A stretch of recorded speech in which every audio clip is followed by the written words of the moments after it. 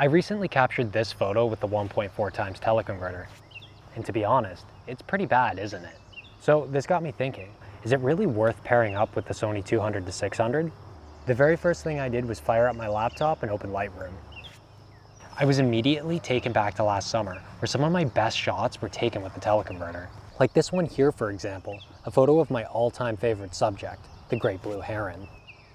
The sun had already set behind the trees, so using a tripod and a low shutter speed was essential to capturing a well-exposed image.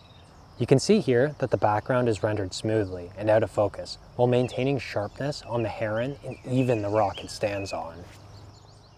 Here's another one. I spent a month trying to photograph a close-up of the belted kingfisher. When I finally got a short window of opportunity, the teleconverter didn't disappoint, allowing me to capture this shot on a warm sunny day just before the kingfisher flew off again. And here's one more, and probably my most popular image of the summer, for obvious reasons. To capture this adorable portrait, I angled my camera up at nearly a 90-degree angle with the sun shining through the tree and backlighting the subject. Despite cropping the image an additional 45%, it still retains its sharpness and detail. So why exactly was my most recent image so bad then? To understand this, we need to dive into the technical details of the teleconverter paired up with the Sony 200-600. With the 1.4x teleconverter attached, this becomes a 280 to 840 millimeter lens. On top of that, you also increase its variable f-stop to f8 and f9, which means there's going to be a loss of light. Now, one of the main reasons I even wanted the teleconverter in the first place, I was curious about its effect on the magnification of the lens. On this lens, it goes from 0.20 to 28 with this attached, meaning that this setup can reproduce a subject at nearly 1/3 of its actual size on the sensor. To show an example of this, I first took a photo of my bearded dragon without the teleconverter. This was taken at 2.4 meters away, which is roughly the minimum focusing distance of this lens. Then, without moving the camera, I attached the 1.4x teleconverter to visually show the increased magnification. Keeping in mind that I was shooting through glass, both photos are equally sharp, which is actually pretty impressive. So you might also be wondering about the autofocus and how it performs. Here's a few examples of the autofocus in action on a well-lit day. First, the camera quickly locks onto the bird's eye and captures a sharp image.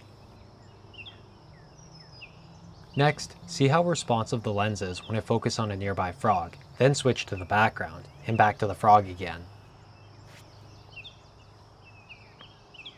You can see how quickly the autofocus can adjust in a scenario like this. If those two examples weren't enough, here's a shot of the ruby-throated hummingbird in flight around the feeder. I was able to capture this at 840 millimeters.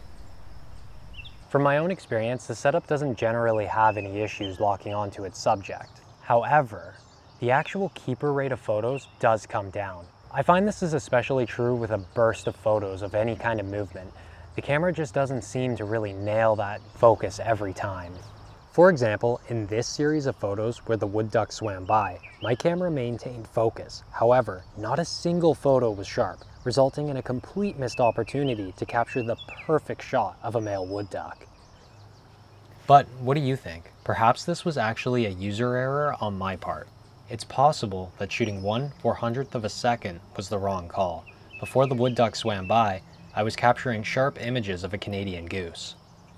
Thankfully, I was able to use the photos as a wide shot and it doesn't look too bad. But just don't crop in, okay? Instagram compression will hide everything. Now, of course, that's not the only reason why this setup could potentially take some bad images. Large telephoto lenses like the 200-600 on their own already have a hard time with heat distortion and haze in the air. These types of conditions can obscure details in your subject. Or it just might make your camera miss focus altogether. So of course, adding a teleconverter into the mix only amplifies these potential issues you could run into in the field. For an example of heat distortion, here's a shot with and without the teleconverter. Notice the details in the duck. They're hardly visible. And if you shift your eyes to the background, the bokeh doesn't render very smoothly. Now, switching over to the image without the teleconverter, the background becomes much smoother. And although the duck is difficult to see in this lighting, there does appear to be sharper details. I had one more example of the teleconverter not working that I wanted to share. First, without the teleconverter, the image is clear and sharp. Though it's not macro quality, you can still see the fine details, like the hairs on the spider's arms.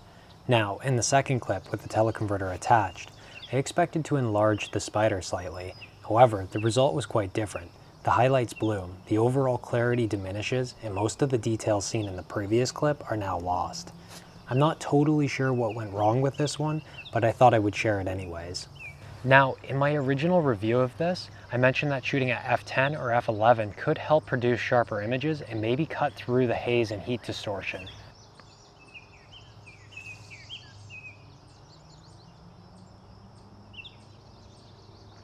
This does hold true, however, it's definitely not the ultimate fix.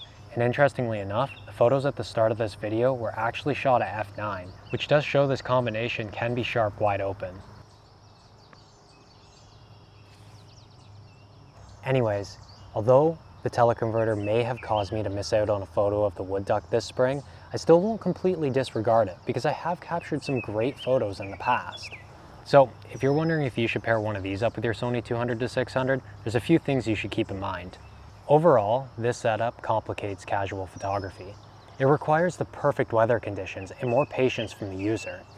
Additionally, you can expect to have to do some post-processing to get the most out of your images.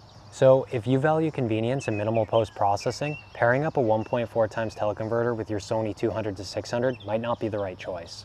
I really hope you found this video helpful or at least entertaining. If you did, why not check out the wood duck video I posted the other day? Or I have a whole library of content to watch. Tons of wildlife adventures. Anyways guys, I hope to see you in the next one.